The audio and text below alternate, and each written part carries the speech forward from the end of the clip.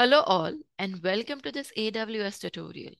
In our tutorial today, I will provide a brief overview on Amazon Bedrock's prompt caching. I have mentioned a reference URL over here.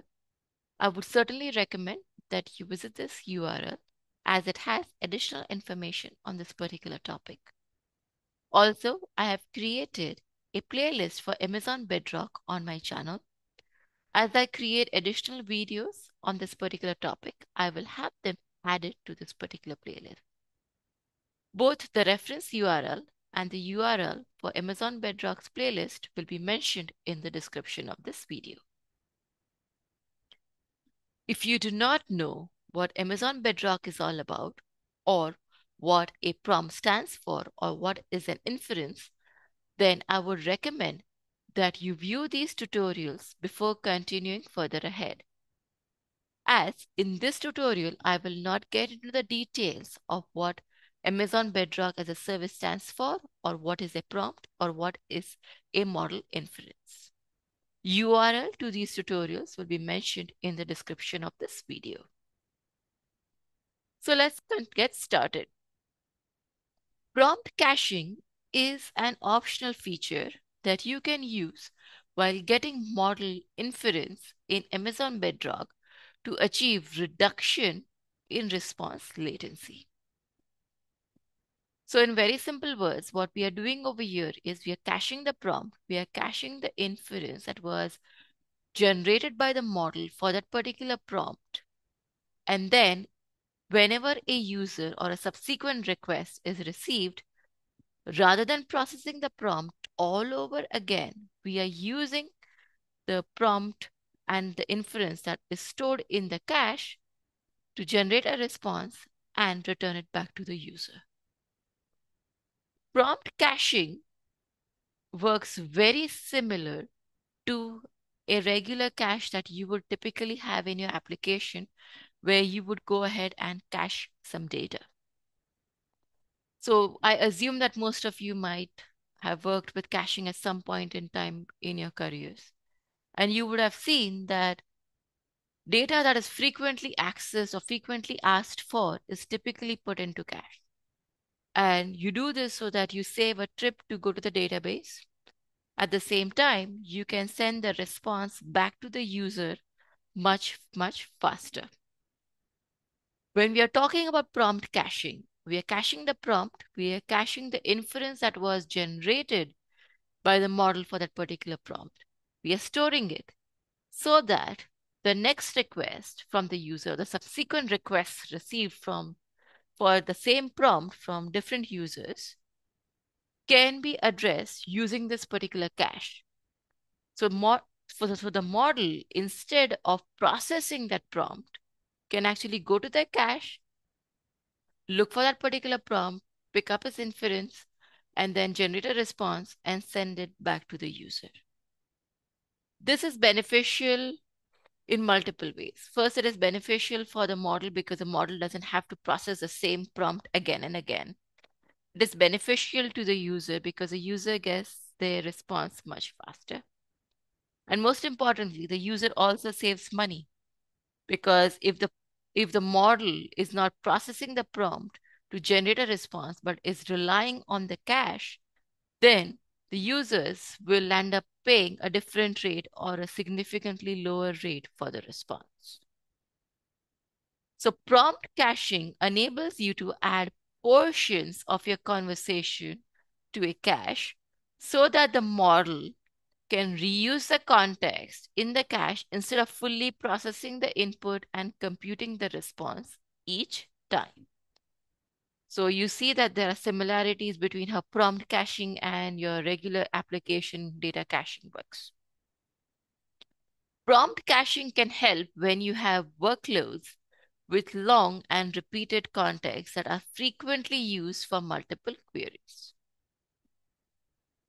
When using prompt caching, you are charged at a reduced rate for the inference that is typically generated by the model and a different rate for how many tokens are read and written to the cache. So these last 2 points are telling us that not everything can be cached. For a prompt to be cached, it has to be long enough. It has to be repeated multiple number of times. That means it has to be something that is frequently used. And also, when you use prompt caching, you are charged at a reduced rate for the inference that the model has generated and at a different rate for how many tokens were read or written to the cache. Now, the most important thing that you have to remember is this note over here. Bedrock prompt caching is currently only available to select number of customers. Now, today is the 9th of February 2025. It's a Sunday while I'm recording this particular video. Right now, it is only available to select number of customers. Depending upon when you are viewing this video, you want to go online and check if prompt caching is available to general public. Now let us see how prompt caching works. If you opt to use prompt caching, remember it's an optional feature. If you want to use, you can use it. If you opt to use prompt caching, Amazon Bedrock creates a cache composed of cache checkpoints. These checkpoints are basically used so that an entire prefix of the prompt leading up to that point is cached.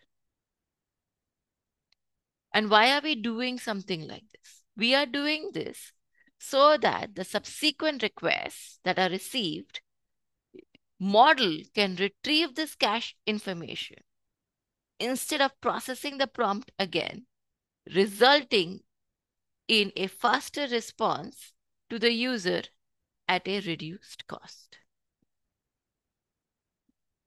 So now let us see what these cache checkpoints are all about. These cache checkpoints have certain requirements.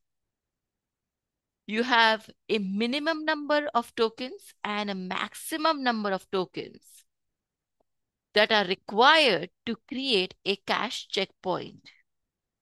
And how many number of tokens are qualifying for to be minimum, that will depend on that particular model. So each model has different requirements for minimum and maximum number of tokens that are required to create a cache checkpoint.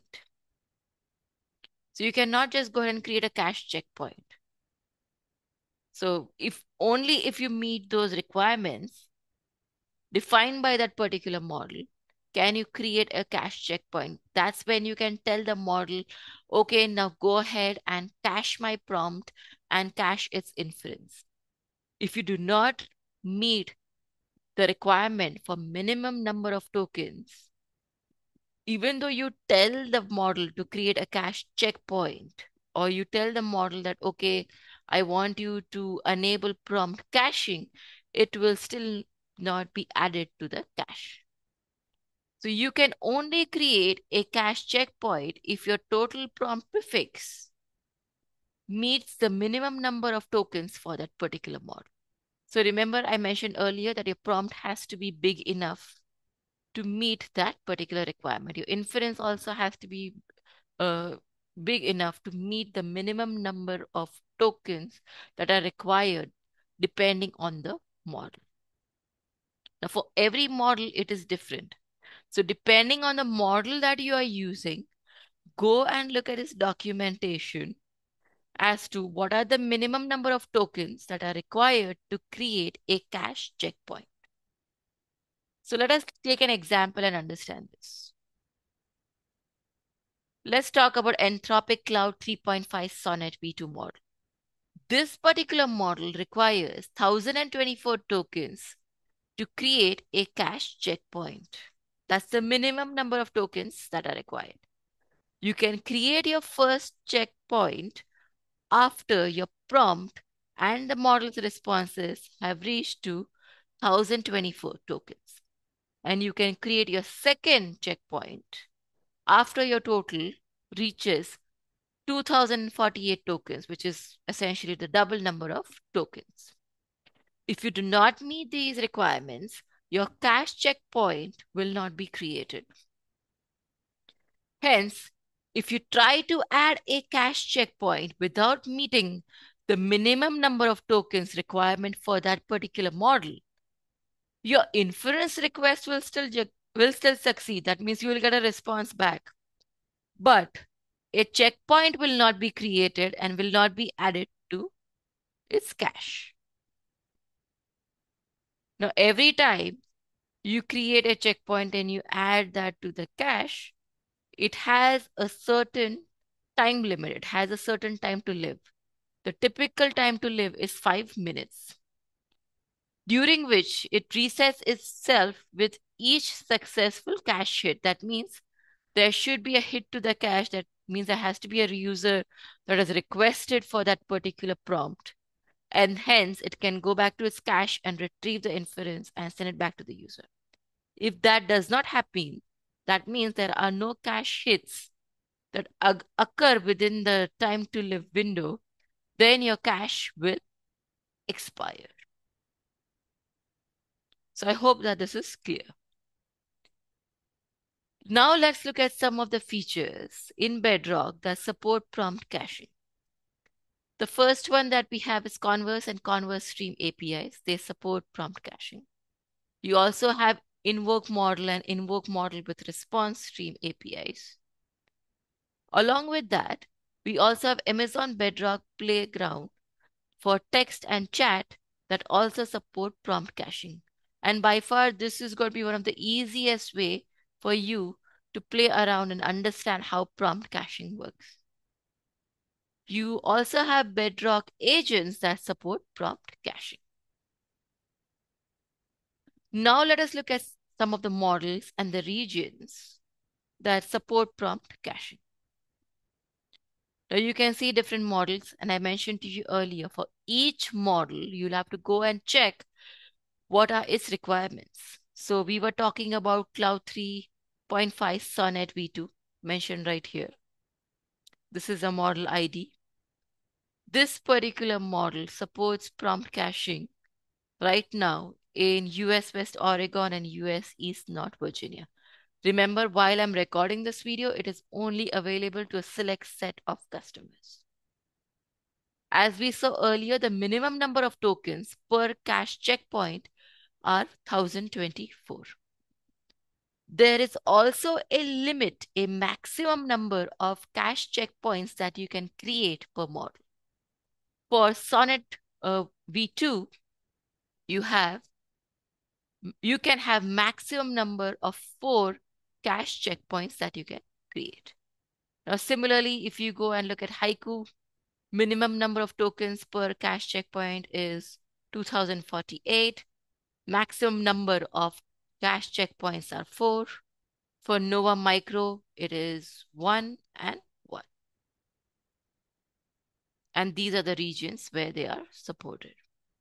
Of course, if you want to use this feature, please go online and check that, which regions are supporting which model, how many number of tokens are required, minimum number of tokens that are required to create a cache checkpoint. What are the maximum number of cache checkpoints that you can create for that particular model? Now, let me quickly go to Amazon Bedrock. This is Amazon Bedrock. And as I mentioned to you earlier, going to Amazon Bedrock Playgrounds chat/text is the easiest way to play around with prompt caching. So let me go there. I'm going to select a model. I'm going to select Amazon Micro, apply. Now, if you go to configurations, and let me minimize this. So if you see Nova Micro, you can click on this icon where my mouse is. So open configurations, and if you scroll down, you will see that I am not getting an option for prompt caching because it's not enabled for me in this particular region. Even if I go and change the model, let's go to Anthropic, let's go to 3.5 Sonnet v2. Again, still no prompt caching is enabled. Even if I go from North Virginia to Oregon, Let me change the region, and you will see that right now, as I'm recording this video, I am not getting an option for prompt caching. So I go over here, and again, if you see, no prompt caching. I change the model. Let's use Haiku. You will see I'm not getting any prompt caching. That feature is not available. Now the reference URL, remember that mentioned in the presentation. Let me go back a couple of slides. This particular URL, go to this URL. In fact, I have it opened with me over here. If you go over here and you scroll down and you go to playground, you will see that the steps are mentioned over here, but I followed the steps and I do not see the toggle for prompt caching. But let's say, depending upon when you are viewing this video, you can go back over there and you can see that this particular feature might be enabled, and you might see that prompt caching is one of the options. It should be visible like this. You should see a toggle button over there to enable disable prompt caching. And you can, if you can read over here, it states very clearly that your prompt and model's response are automatically saved in cache checkpoints. View the cache checkpoints. That will tell you the minimum number of tokens, etc. Also, it tells you about the caching matrix. So how many tokens were read from the cache, how many tokens were written to the cache. If the model generates a better response, if there's some other parts of the response that were added to the cache, then it will tell you those caching matrix as well. And yes, you will be charged depending upon how much response was retrieved from the cache versus what part of the prompt was processed by the model to generate an inference. And then a corresponding response will be sent back to the user. So I hope that this tutorial was helpful. Do post your comments. And this is it from me today. I hope that this feature is enabled shortly. Right now, it's only available to a select few customers. If you are able to see prompt caching enabled for you, do post your comments. But while I am recording this video, as you can see, I do not get that option for prompt caching. But hopefully, it will be available very soon. So thank you so much and have a great day. Bye-bye.